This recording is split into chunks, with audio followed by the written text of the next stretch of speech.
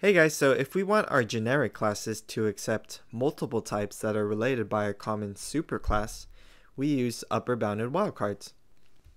So let's learn this through an example. Suppose we have a simple method that adds two numbers together. We want the arguments to be numbers, so we use the number class, which is a superclass of double, integer, float, long, short, and etc. So we can try this. We can try public static double sum and then have our list and then define our type to be number. However, notice that we can only place a number class here. We can't have any double, integer, or float classes. To fix this, we can use the extends keyword with the wildcard symbol question mark. So instead of list number, we use list and then question mark extends number.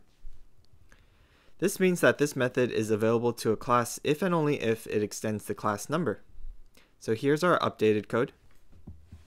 And we can see that we have our question mark extends number here.